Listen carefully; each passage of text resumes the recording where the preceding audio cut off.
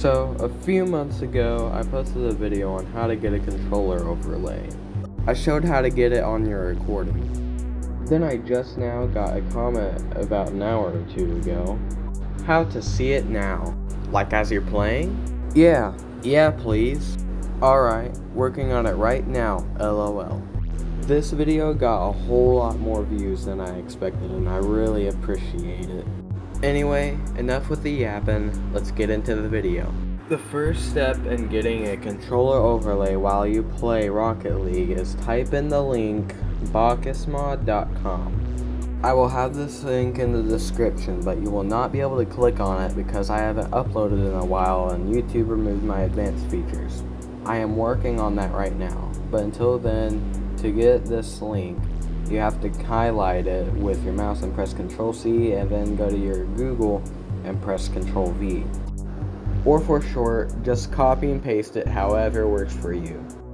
Once you are on the website, install Bakkes mod.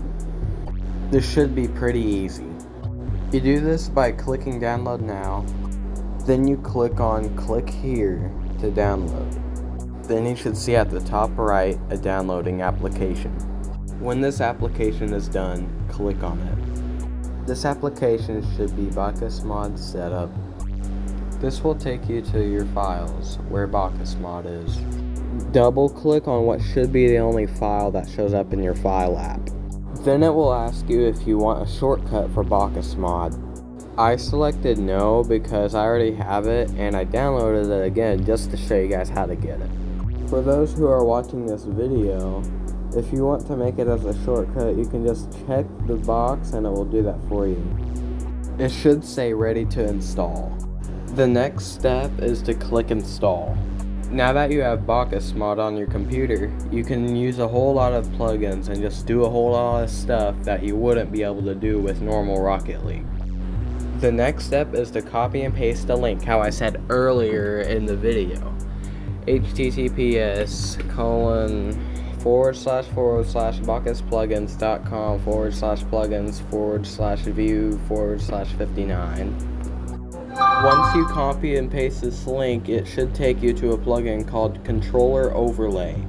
The next step is to click install with Bakkes mod.